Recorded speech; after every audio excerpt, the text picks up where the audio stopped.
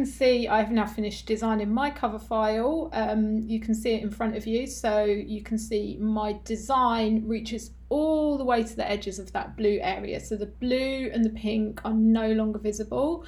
And my barcode, I have moved it down here into the corner. I've put a white box behind it with my website address. So feel free to do something similar or whatever you want. I have added some text to the back cover, a little cute illustration there.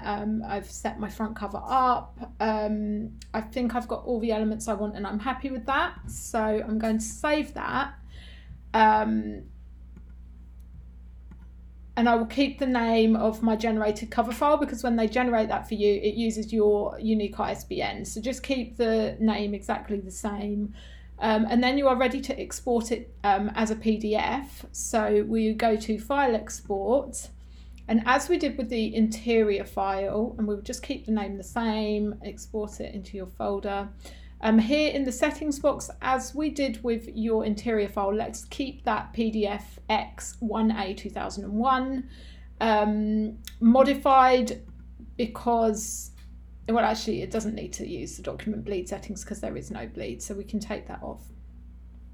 Make sure it's printing all your pages, of which there is only one.